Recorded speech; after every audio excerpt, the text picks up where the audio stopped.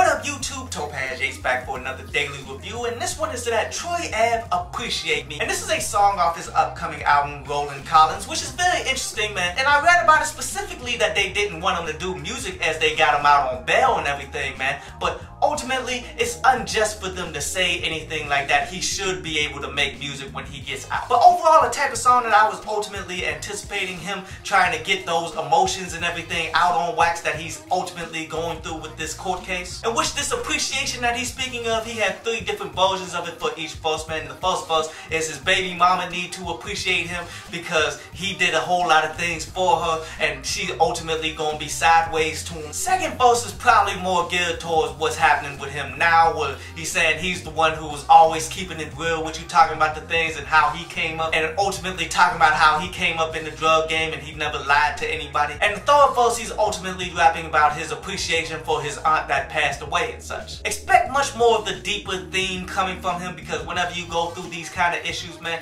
you ultimately have to get that out on wax so you can get something out of it, man. Like, why take that L in real life and you not get any kind of record sales from it? And honestly, he does have enough talent to be able to create classic songs with these amount of issues, but yet he would have to go back to who he once was instead of kicking out this music that he's constantly been doing. Overall, this particular track was alright. I wouldn't even listen to it more than once though, man, after you get the understanding of what he's doing.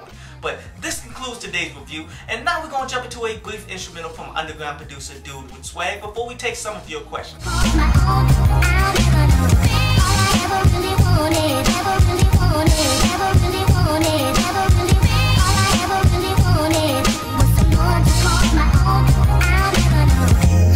So Isaiah says about the whole Drake situation that's going on with Hot 97, where he's ultimately coming out dissing them and everything. Isaiah's pretty much like, man, that's weak because Hot 97 is pretty much where he got his career started. Like, a lot of those people, they went out of their way to play his stuff. And you know, I feel that to a degree, but ultimately, man, you can't remain loyal to these corporations and stuff, dude. Just because you got started there doesn't mean that they passed up on his music before he was getting promoted by Jay Prince and all of that. Like, these corporations really don't play nobody off the love and stuff, man. Like, those days been gone before Drake even came into the game. So honestly, it is what it is. It's on some what have you done for me lately type stuff, and I kind of feel Drake on that. And Lovey says that she loved the Suicide Squad, man, even though all of the critics done slammed it so hard. And you know what? I recently went out and watched it yesterday, man. And you know what? It wasn't that bad of a movie. Like, it wasn't phenomenal, but it wasn't terrible either. Like, if you're gonna go into this movie, man, you only really gonna like Viola Davis, you're gonna like Will Smith, you're gonna like Margaret Robbie. The rest of them are merely just afterthoughts. And that's something that I really hate, because Suicide Squad is a team,